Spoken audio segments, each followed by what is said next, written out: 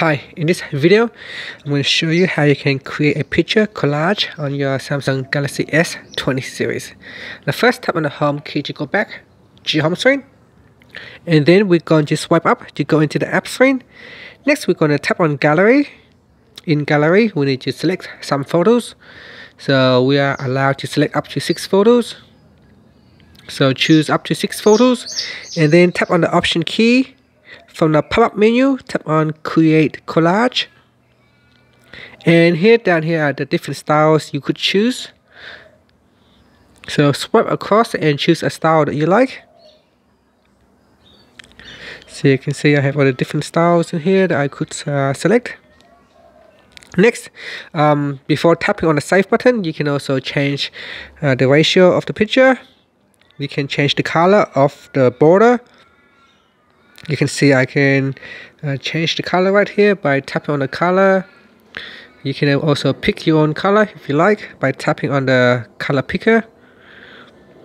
Now you can also tap on the color wheel to choose your own color from the color wheel. And you can choose the roundness. So you can choose the roundness and the margin size.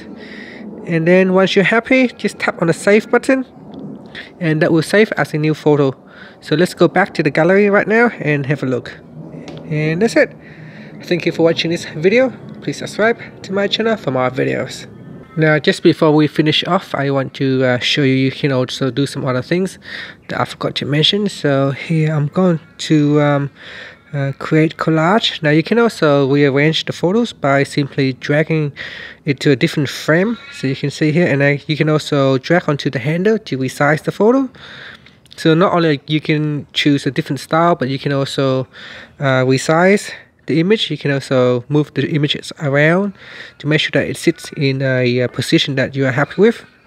So you can drag on the handle to resize the box as well.